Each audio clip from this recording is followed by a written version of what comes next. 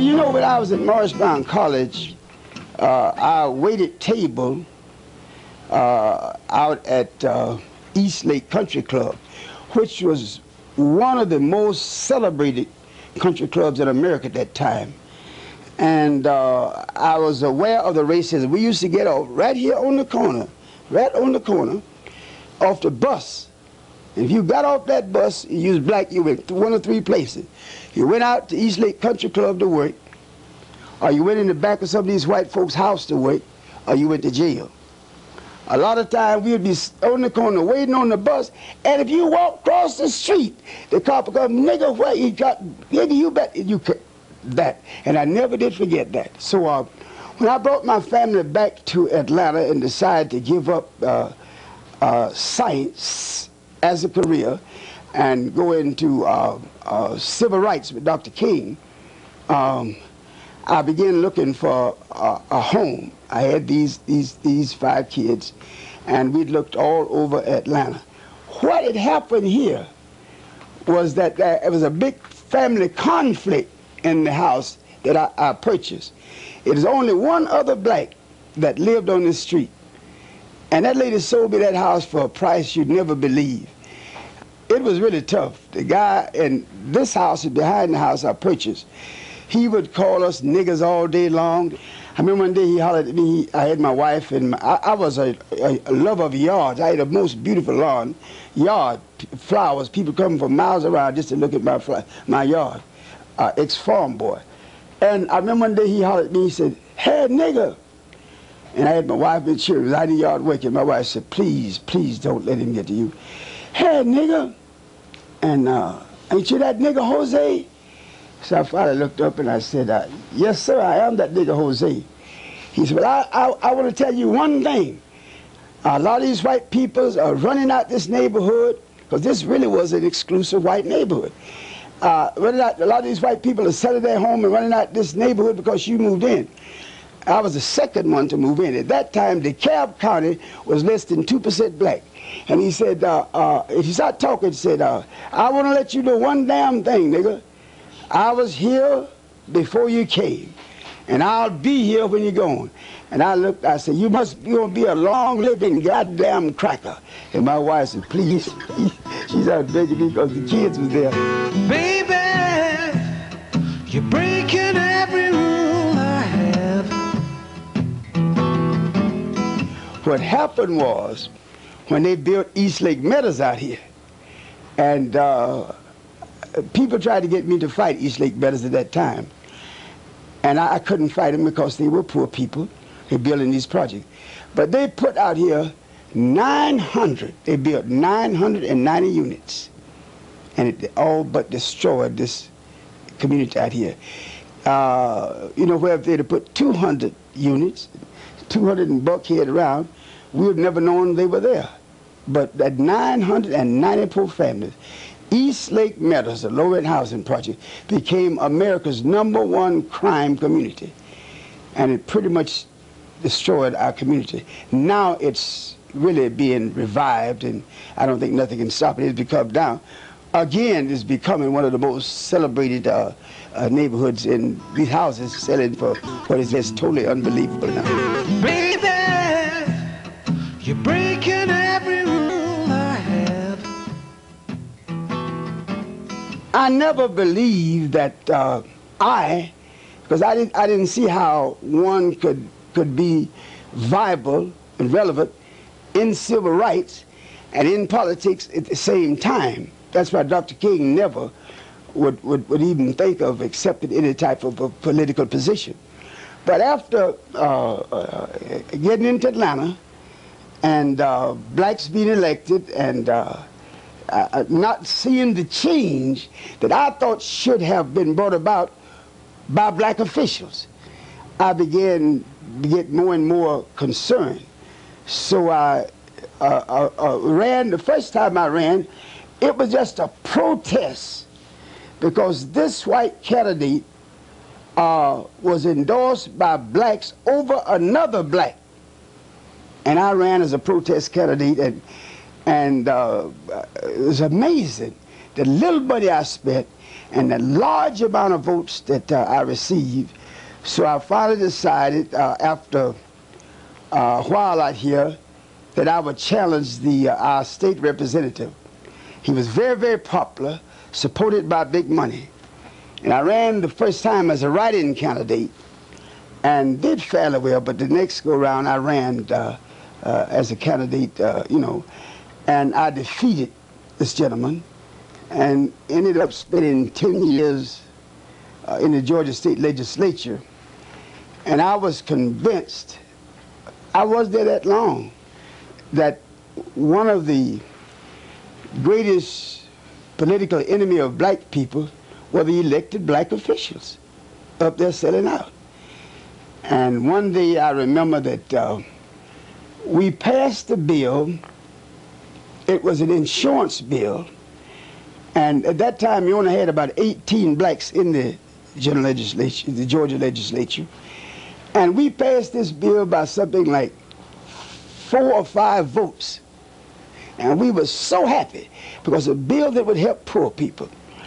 And the Speaker of the House, who presides over the House of Representatives, called a recess. And just as sure as I'm born to die, those insurance companies went out in that lobby and bought off enough blacks. And we went back in session. The Speaker called the bill back up, and the bill was defeated. And I jumped that day and cussed everybody out. And they said I was leaving. And I resigned from the Georgia State Legislature. Somehow or another, I got the feeling that I could make a sizable contribution by being a member of the Atlanta City Council. And so then I ran for the Atlanta City Council.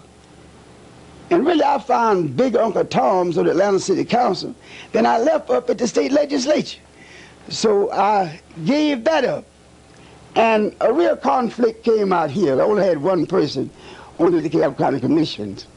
And the commissioner was imprisoned. And I ran against the black candidate that the white power structure had chosen. And I defeated him, which made me the only politician in the history of Georgia, and that stands today, that have held all 3 positions. I was a city council person, I was a county commissioner, state legislature. No other politician has ever been able to do that in the history of Georgia. Also, I'm the only person in the history of Georgia have won a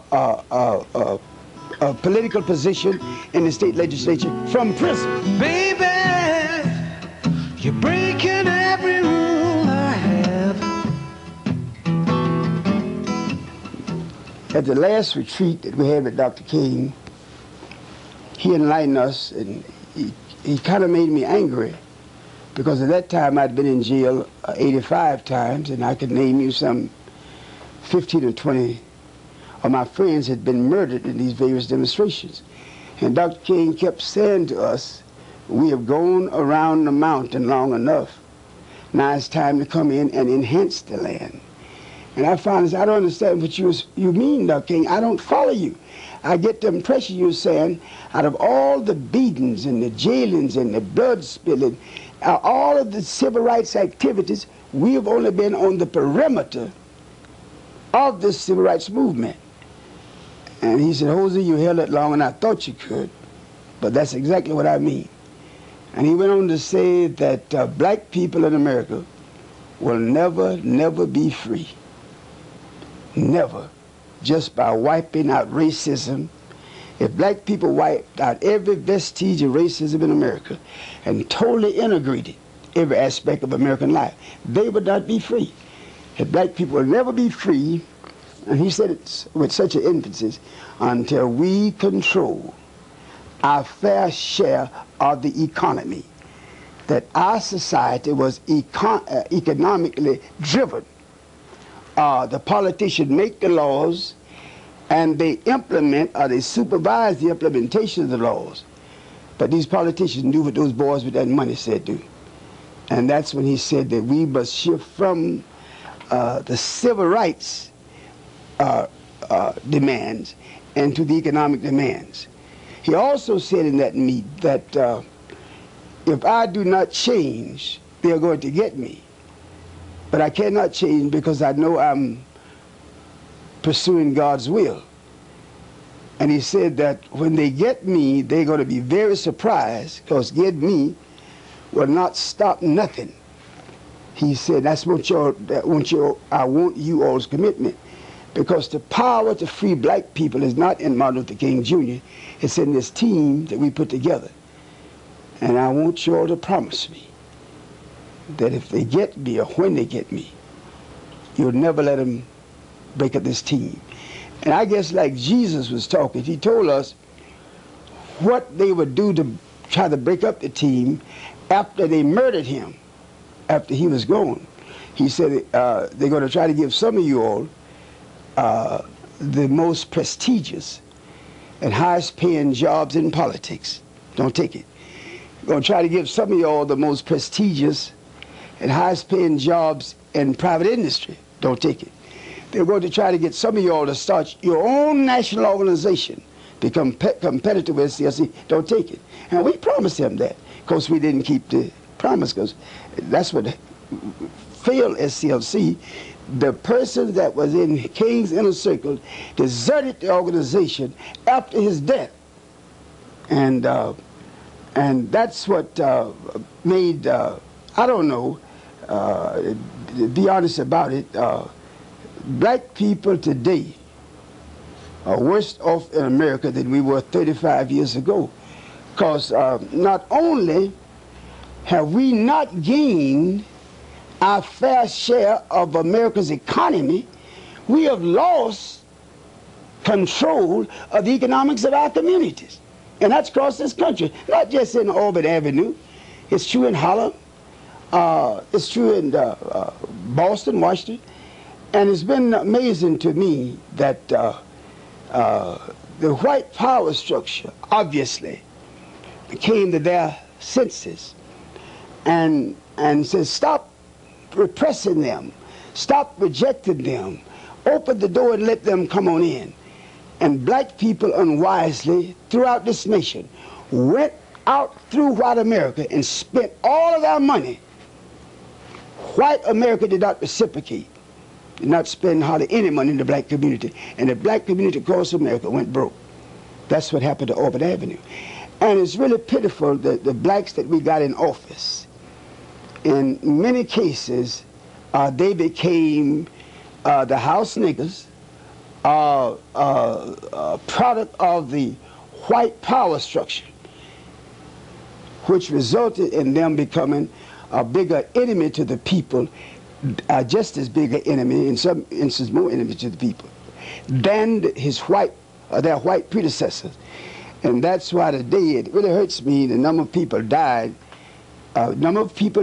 black and white, getting us the right to register and vote. And the vote turned out to be such a negative to us.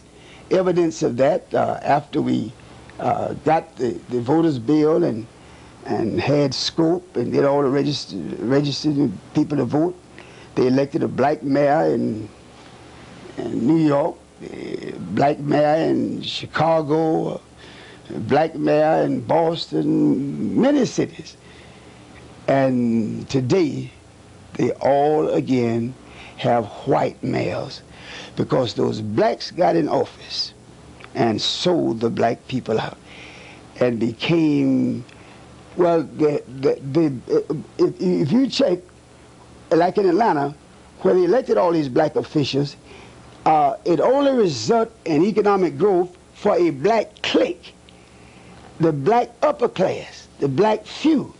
The masses became more poverty-stricken than they were under the white politicians. So it's been a hell of a tragedy when so many people bled and died to give us the right to vote. And the vast majority of the blacks that we voted in office became a puppet for the white power structure. Baby, you're breaking every rule I have. I really believe when Maynard Jackson first took office, I really believe he had good intentions. But after he got in office and served 4 years, he and his associates became money thirsty. And the elected officials of Atlanta began to feed the black community economic crumbs.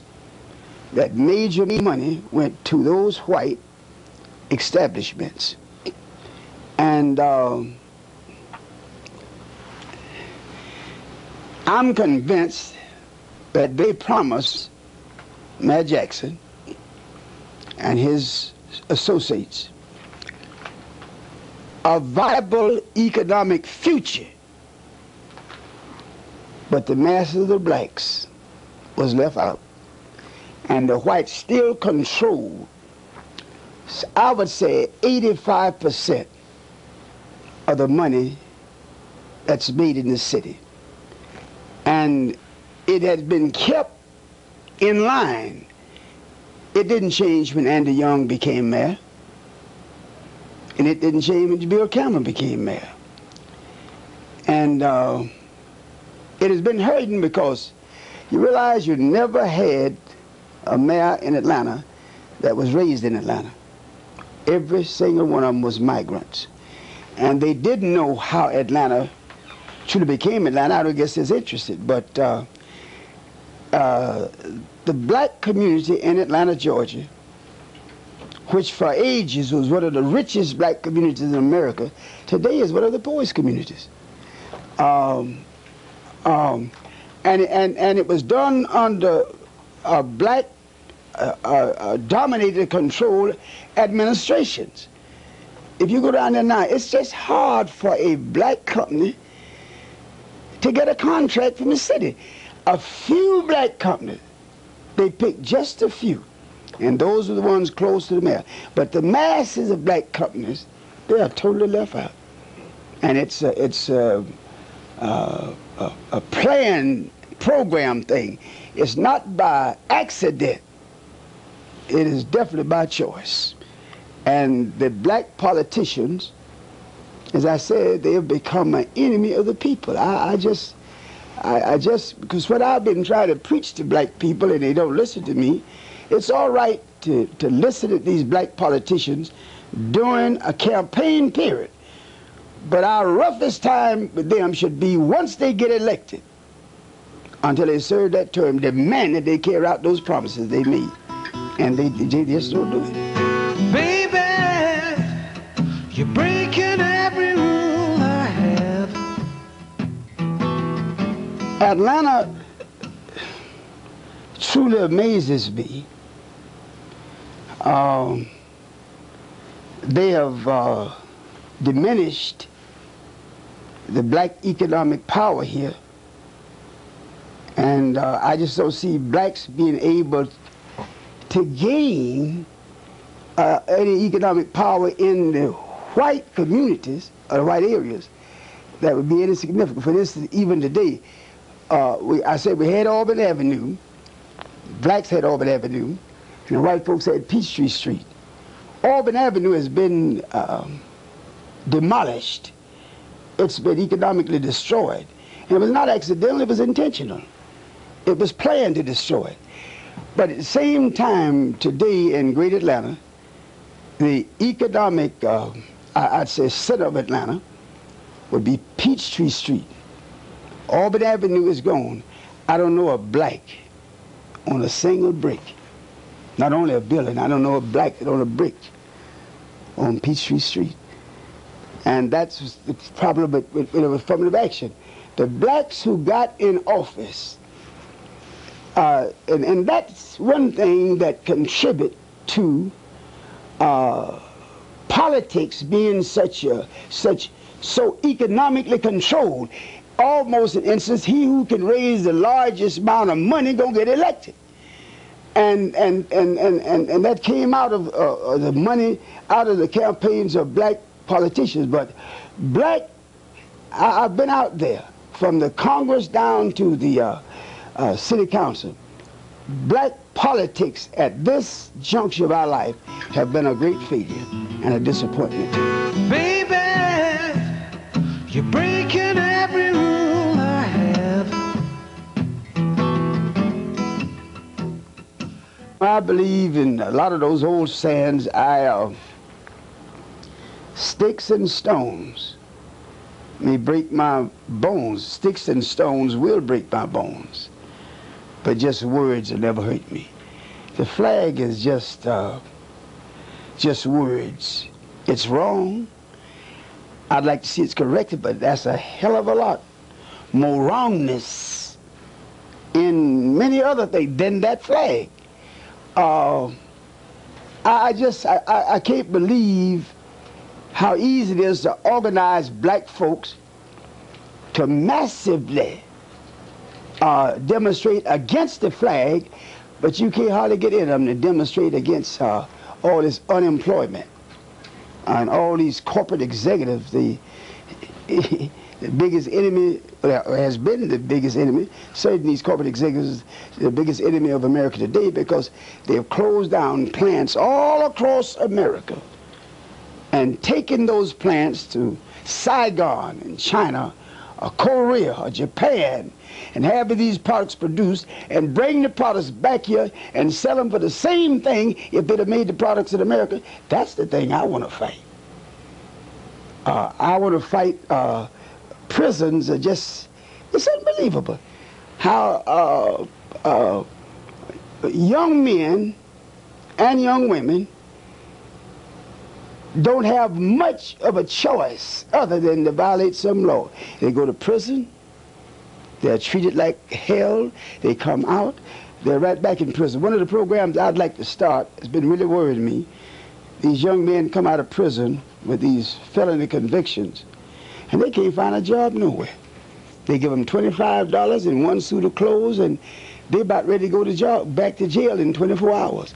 But it's really sad how America is lying powerless companies like China to destroy the viable economics of America. Baby, you're breaking every rule I have. I'm happy because all through history, individuals that made viable, relevant contributions, the vast majority of them was never realized until after their death. I probably receive right now more credit. I probably got 500 awards around the country. So I'm one of those Christians that believe that my gratitude will come to me once I'm dead and gone. I'm not worried about what they say about me here. I'm going to do what I believe is right and godly, irregardless what they say about me. You know, in this town here, they used to say I was the greatest thug. I was the biggest gangster. I was the biggest alcoholic ever walked Atlanta streets.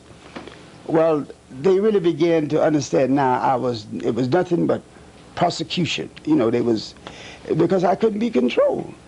And in Atlanta, you know, there were two things that Dr. King wanted to do before he died. And he seriously, he said racism was an international fact. And the only way you could deal with it is deal with it internationally.